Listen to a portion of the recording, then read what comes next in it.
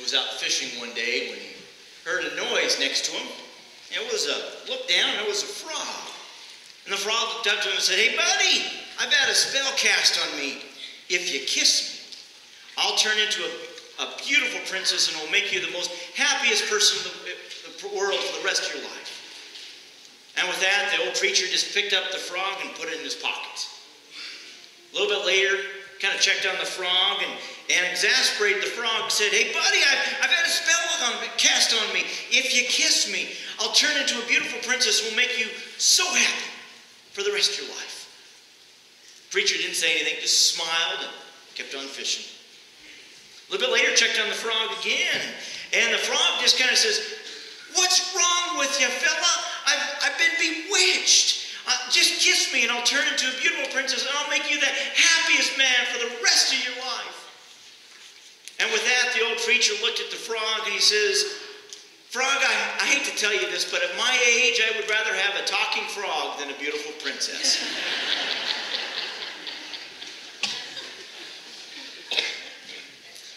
I'll tell you, this was the easiest and the hardest sermon to work on in this sermon series.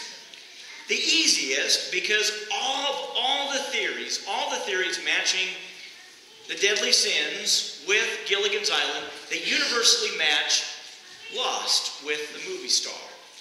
The hardest is because you have to be very careful when choosing illustrations that deal with lust. So let's have a recap here. We're on the tail end of learning about the 7 deadly sins according to the character's behavior on the popular show Gilligan's Island. This week, I received a Bible study. I've been waiting for it. It was on back order. Finally got it. It is called Gilligan's Island and the 7 Deadly Sins. And it is based on a reunion show. Came out about 8 or 10 years after the original show. It's called Rescue from Gilligan's Island. And the show goes like this. Gilligan is out getting his firewood, but because he represents a sloth, he's busy picking up seashells. And so he finds this metal disc. And so he picks up the metal disc and he takes it to the professor. And the professor uses this metal disc to create a barometer. And he says to Gilligan, "Well, I've got good news and bad news. The good news is that a huge storm is coming up to this island and we may all get rescued. The bad news is they also may drown at the same time." Now, one of the things that we're going to learn about next week is the professor represents pride. And so he says to Gilligan that he needs to perfect this, he needs to figure it out. So he tells Gilligan to remain mum. Don't say anything until he's figured this out. And so that's what Gilligan does. He just walks around the island, just goes, "Mum, mum, mum, mum, mum." He just doesn't say anything.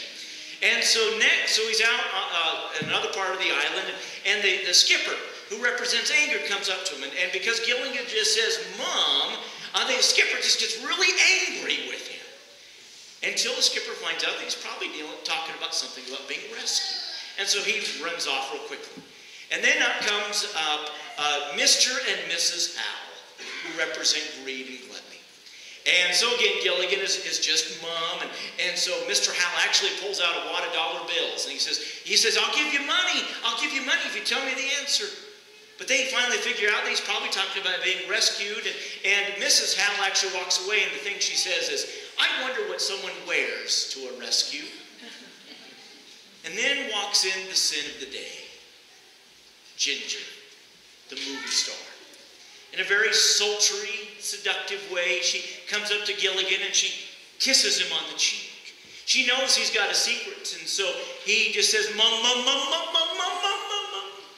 But he doesn't give it away. So, there we've got this. Oh, we lock up there. Yep, we're not. It's not moving ahead. We got one place. Okay. Why don't you go ahead and just try closing out a PowerPoint and see if it comes back on, see if that works. Okay, so as they're working on that.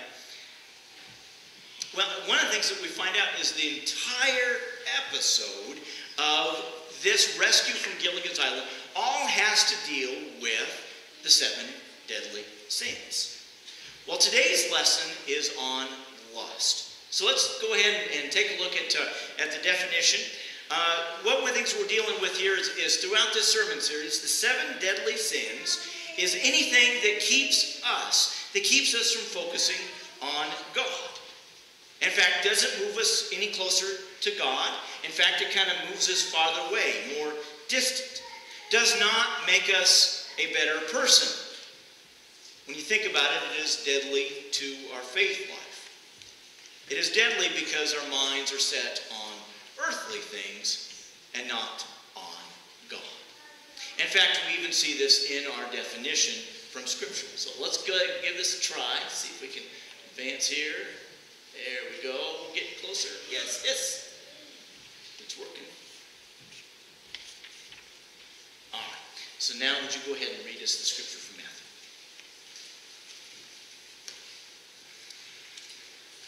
You've heard that it is said, do not commit adultery. But now I tell you, anyone who looks at a woman and wants to possess her is guilty of committing adultery with her in his heart. So if your right eye causes you to sin, take it out and throw it away. It is much better for you to lose a part of your body than to have your whole body thrown into hell. If your right hand causes you to sin, cut it off and throw it away. It is much better for you to lose one of your limbs than to have your whole body go off to hell. Thank you, Max. To me, this seemed to be the most unusual passage. I mean, how could one actually commit adultery if they were just kind of lusting in their heart or their head? Well, let me share with you one of the sermon illustrations that I found that was a little bit cleaner that I could share about lust. Back in 2006, a Russian by the name of Vladimir Villasov decided to build his own coffin to accommodate his vast collection of pornography.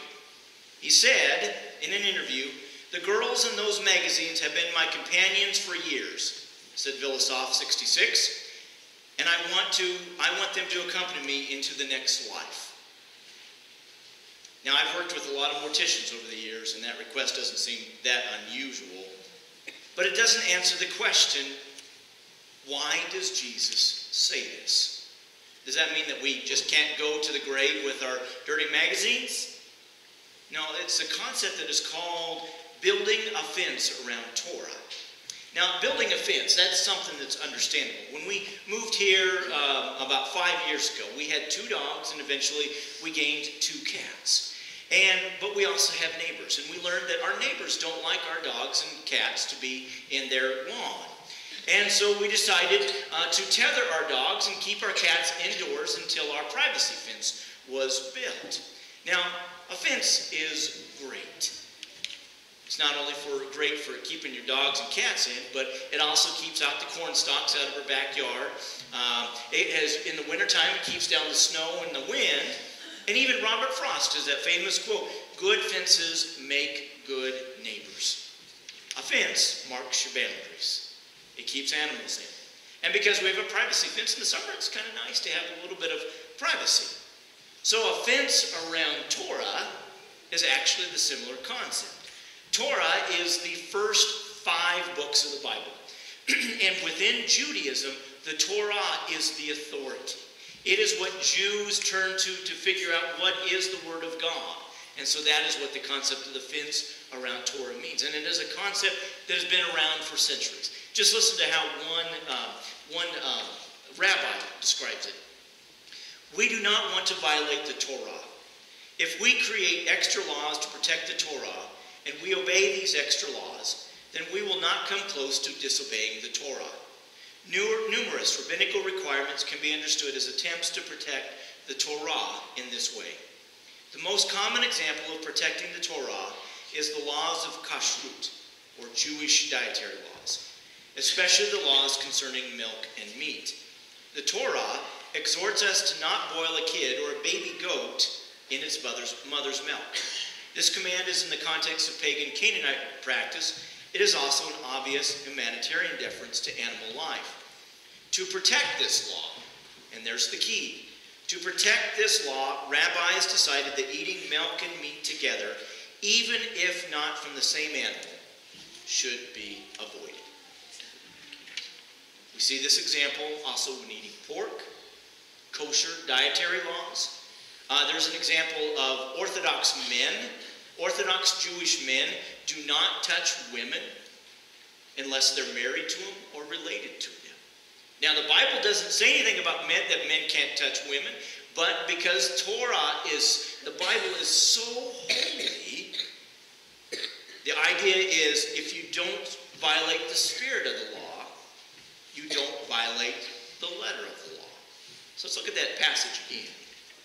You have heard that it was said, you shall not commit adultery, but I say to you that everyone who looks at a woman with lust has already committed adultery with her in his heart. Building a fence around Torah. This scripture sets us right in line with our definition. If sloth and anger and greed and gluttony and lust do not move us any closer to God, do not make us a better person, that it is a deadly sin. And lust can actually be quite deadly.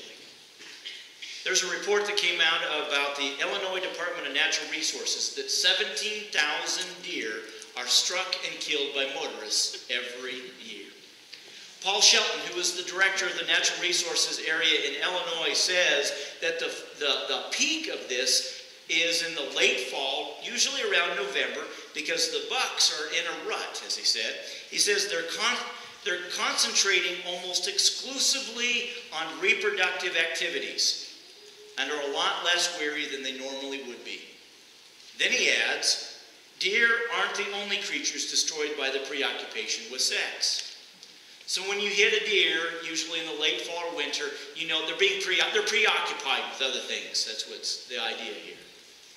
Now, there's something that I noticed as I was working on this sermon series, is the sins that we have here of sloth and greed and gluttony, and then next week, as we're going to talk about, of pride and envy, can be matched with any castaway. In fact, I have seen theories that match all of those sins with each one of the castaways, except for anger. Universally with the skipper, and lust. Universally with the movie star. And I think I know why. Because those other 5 sins that we just talked about, they're destructive, but they're more subtle. Think of the workplace. I mean, it takes time to realize which of your coworkers are not pulling their weight, which are stealing from the company, which are spending too much time on their break. But anger and lust, what we call heavy flirtation, I mean, we see that right away. That is easily recognizable. And that becomes very obvious in the characters from Gilligan's Island. The skipper, I mean, he's just always a bowl full of anger. And Ginger, you just expect her to be seductive. I want to do an experiment here. I want everyone, we've already done this already, but I want everyone to sing Happy Birthday. So go ahead right now and sing Happy Birthday. Happy birthday to you. Happy birthday to you. Happy birthday, God bless you. Happy birthday to you. All right, so and then I'm gonna play something for you here. So I'll need to make sure that this mic is on, and so just kind of there we go. So.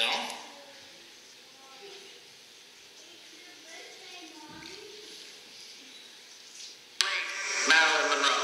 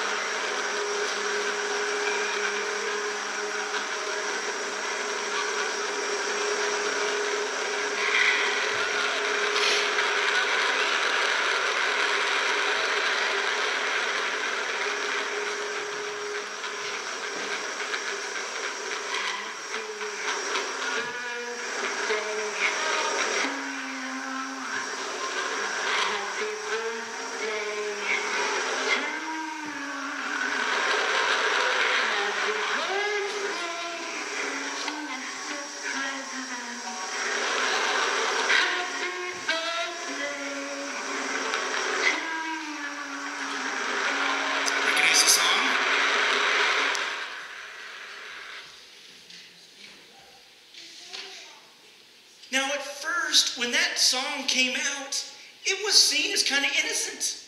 It was just a movie star singing to a very popular president. What we know now, lust got the best of both of them. Now, if you think of Ginger Grant, the woman who was the movie star on Gilligan's Island, whenever she did her hair, whenever she dressed, whenever she sang, she was embodying Marilyn Monroe. And this we see on the TV all the time when we watch Gilligan's Island. And for the most part, her flirtation is a bit innocent. But the sin of lust was most dramatic with the actress who we know as, her real name is Tina Marie. Now, I was telling you about that Bible study that I got that was the reunion show. And as I was watching it, I noticed that the character that was playing Ginger, the movie star, she sounded different, she looked different, and sure enough, she was different. She was actually played by a character by the name of Judith Baldwin, and she was hired because she looked like the younger version of Tina Louise. Everyone returned on the show except for Tina Louise. Well, I found some reports. Around the time that the reunion show came out, she said that Gilligan's Island ruined her career.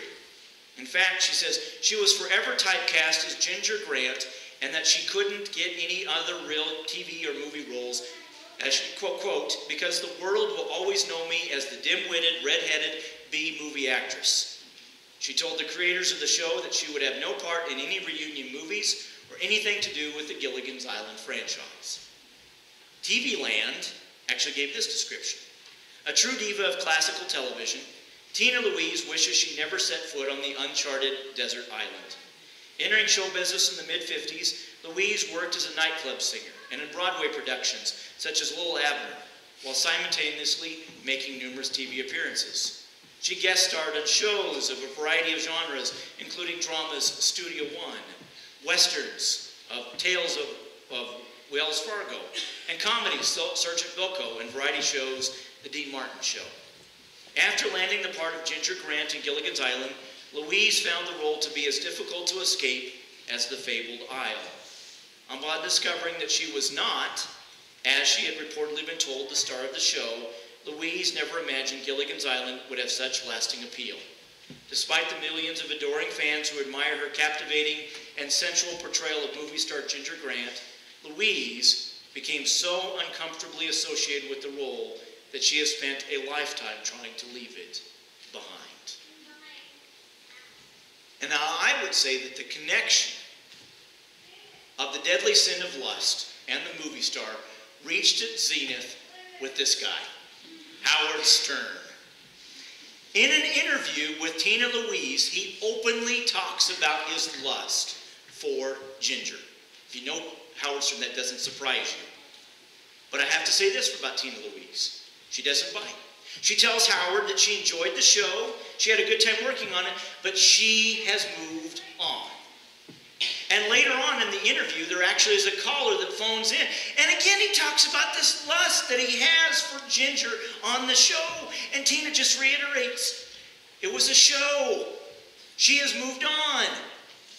And she implies others should do the same. Remember that definition. The sin of lust does not move us any closer to God. It is destructive. It is damaging to relationships and to careers, and does not make one a better person. I think Jesus was on to something with this scripture passage. Good fences not only make good neighbors, but good fences do put something around the Word of God. There's a story about two Buddhist monks who were walking just after a thunderstorm. They came to a swollen creek. A beautiful young Japanese woman in a kimono stood there wanting to cross to the other side, but she was afraid of the currents. One of the monks said, "Can I help you?" "I need to cross this stream," she replied the woman. The monk picked her up, put her on his shoulder, carried her through the swirling waters, and put her down on the other side. He and then his companion then went on to the monastery. That night, his companion said to him, I have a bone to pick with you.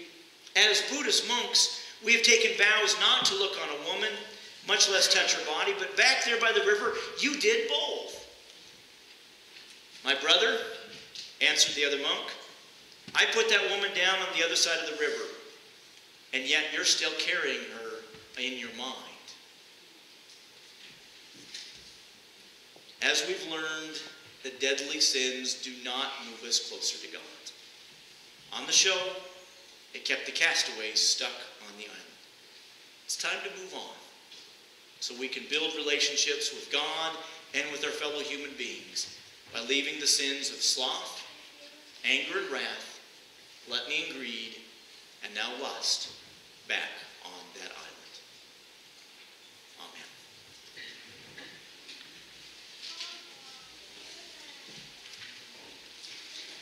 At this point, we're going to ask our ushers to wait upon us as we get back to God.